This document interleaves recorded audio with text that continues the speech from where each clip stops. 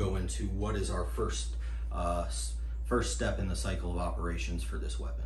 So for this weapon, the first step, as I see it, is going to be cocking the weapon. So to cock the weapon, we really need the hammer to be in its vertical position.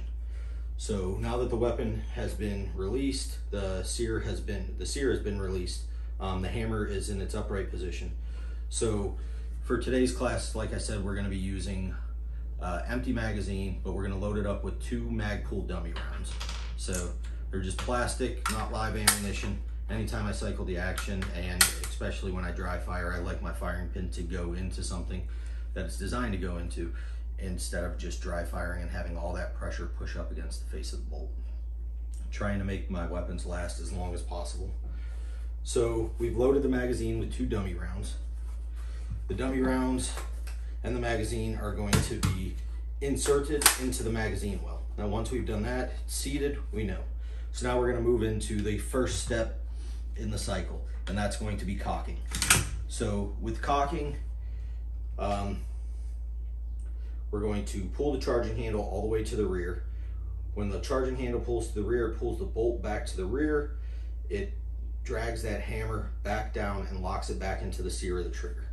So all the pressure pulling back onto the charging handle, this same function will happen automatically when the weapon is fired and the gases function the bolt backwards without having to manipulate the charging handle. So the next 3 steps are really going to incur in one movement. So when I release this charging handle, the bolt is going to drag across the magazine, picking up a round, and that's going to start the feeding of the chamber. So when it picks up the round, it's going to force it back up into the chamber against 2 feed ramps that are on the barrel extension on this weapon. So the round is going to come up into the chamber, and then from there, it is going to lock into place. So the AR is equipped with a rotating bolt. So when the bolt goes all the way forward, there's a cam pin that allows the bolt to turn at approximately, I don't know, like 15-degree angle, possibly, I might be off, to lock the lugs into place. When the bolt locks into place, you are now ready for firing. So again, we're gonna operate that safety selector switch, ensure that we're pointing in a safe direction, and the next stage is going to be firing. When we fire that weapon, this is going to begin the next several cycles of operation. They're going to all happen in a blink of an eye. So once the weapon is fired, to do so, the trigger is pulled, the sear releases the hammer hits the firing pin strikes the primer ignites the propulsion, firing the bullet out of the barrel. Once the bullet has traveled to a specific point down the barrel, it could be a carbine length, it could be a rifle length, it could be a pistol length. It all depends on the model that you have. There is a gas port in the barrel, which is going to force the gases up and out back into the receiver. So that gas coming back into the receiver is going to begin the next several stages of our cycle. So once that gas hits our bolt, the first thing that's going to happen is the unlocking phase. It's going to start to push against the bolt, which is going to rotate that bolt face back to its vertical position, releasing the lugs. Now from there, once those lugs are released, which are simulated by pulling the bolt back just a little bit, the next step that we're going to have is going to be our extraction. So the round is going to be extracted with the help of an extractor on the bolt that is locked into the face of the round, and it's going to start to pull it out of the chamber.